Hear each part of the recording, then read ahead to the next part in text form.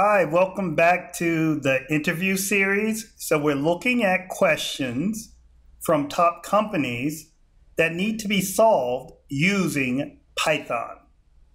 And for this particular question, we're looking at a little bit more difficult question, but if you're used to time series, this is going to be slightly easier. But we're looking at a question from Amazon, and we're looking to calculate the monthly percentage difference.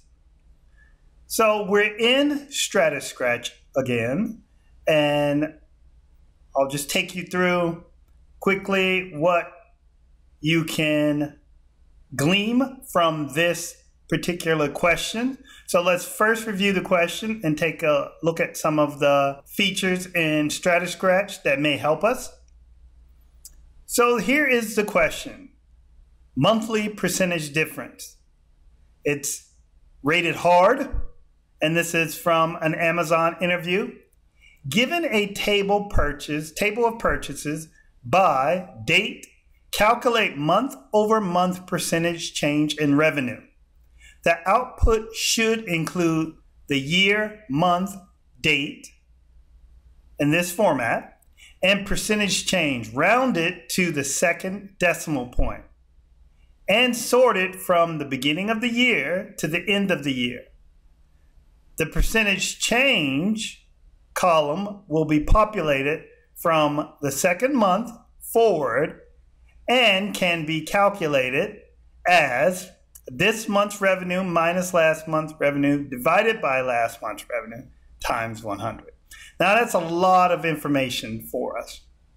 So we do have approach hints and expected output. So I'm going to click the expected output to get a look at what the table should look like. And that's pretty standard if you're used to doing month-over-month percentages, something you're probably familiar with doing in Excel or business intelligence software. But we're going to learn how to do this pretty efficiently using some of the functions in Pandas.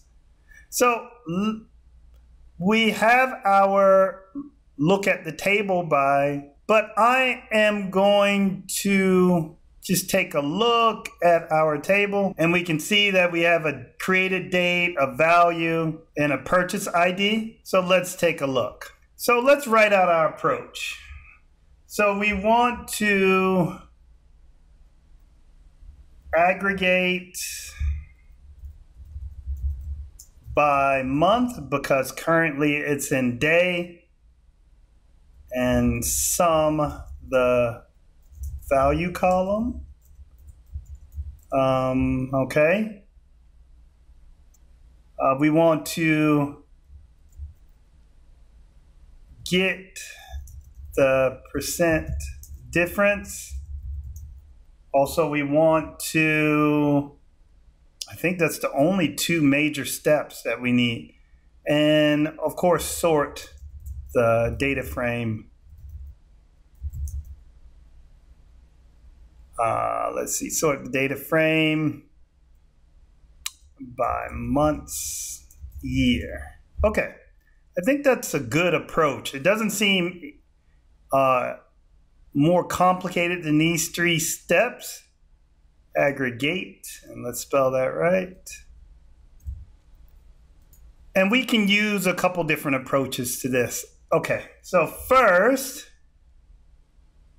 I'm going to create a monthly data frame, and you could probably do this with a group by, but I'm going to do a resample function that, if you're not familiar with resample, you can re-aggregate your data using the resample function. So resample, and then I'm going to resample by month. And if your date column is not the index, you need to tell the function which column you want the date is on. So created at.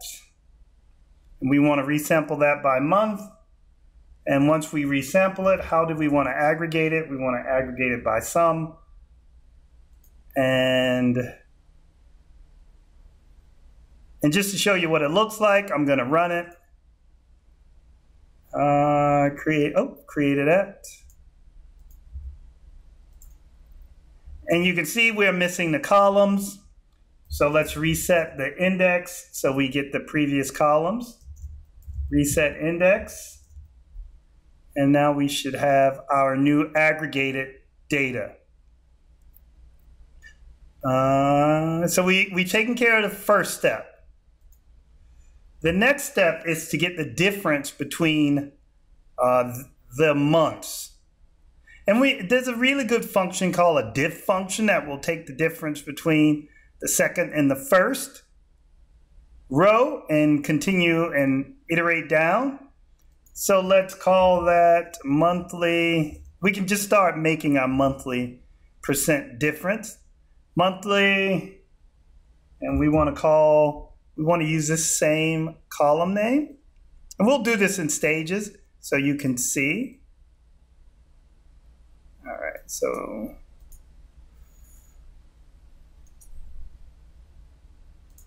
monthly percent difference. I just copy that over.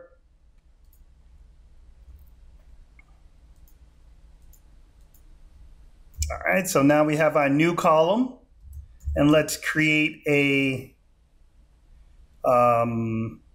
we want to do monthly value, so we want to isolate that column. And once we isolate it, we can take the difference using the diff function. And let me show you what that looks like. So I'm going to run, so we can see the total. I'm just going to put monthly there so we can see the total data frame, because that's going to be the last row that's executed. And now you can see, we can see the difference between these two values all the way down. So it's taking the difference. So we're already achieved getting everything on the second row as it's requested in the question by beginning the calculation at the second month. Now we need a percentage. So we need, our formula is last month revenue minus this month's revenue minus last month's revenue divided by last month's revenue times 100. So there's another good function we can use to get this as our denominator, because we already have the difference and we just need to divide the difference by the previous month. So let's divide, and we also want to take the value column. So I'm just going to copy that. All right. And we want to be able to take this row and shift it down. So all we need to do is use the shift function. Shift. And I want to shift that, how many periods? 1. So that's going to shift that down 1. Let's run that, see what happens. Yep, so we can already see we're getting very close to the answer if we look at the expected output. Now we need to multiply this by 100. And we need to round the total output. So I'm going to close that in parentheses and use round to, it looks like 2 decimal places. So comma and 2. And let's run that. So we already gotten to the answer. Now we need to get our created date in a year-month fashion and only export these two. So let's see. So we want to take monthly, we want to create a new column called year-month, year_month, and then we want to change that into a date time, so we can use pd.datetime, and we can, if I remember this, let's see, we want to use the monthly, we want to use the date column, which is created at.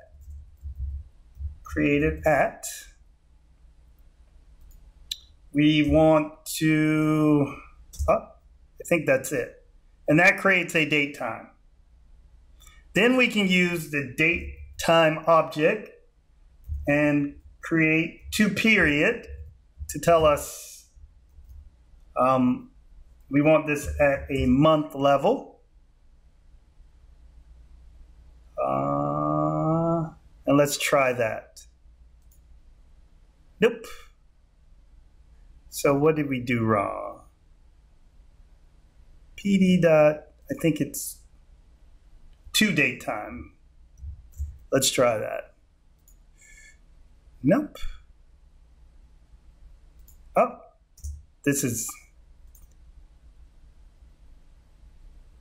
and monthly. So we can see we made a few mistakes. Monthly spelled wrong again somewhere. Let's see. Yeah, here. That's why it's always nice to have everything as DF. You don't make those mistakes. So now we have this column, which is the same as an output. And let's just isolate those two columns for our answer, year, month. And then let's also get the revenue underscore diff, and then percent. Okay, sorry. Now we have a data frame.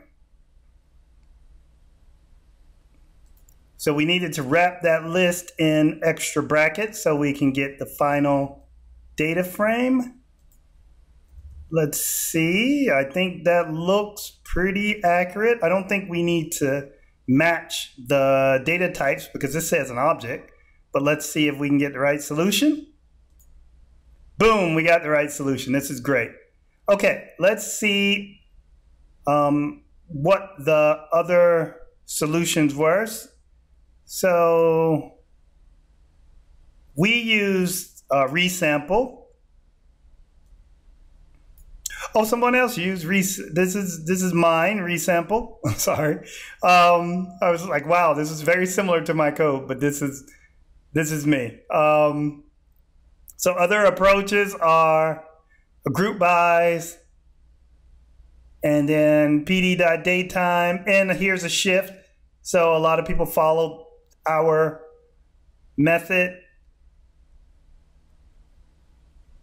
All right. This is great.